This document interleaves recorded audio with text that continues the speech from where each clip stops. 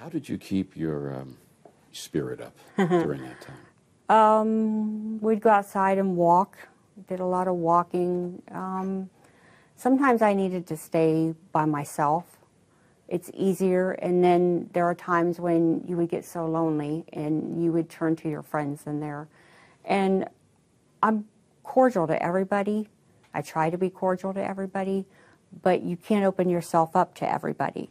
So you have a small group that you can talk to. You can tell, what's going on. And even a fewer that you can tell them what's going on legally, because usually you keep that quiet. Mm-hmm. But that's part of your life, and to keep something away from friends is very difficult to do. You need to vent, you need to talk, and they need to know what's going on in your life too.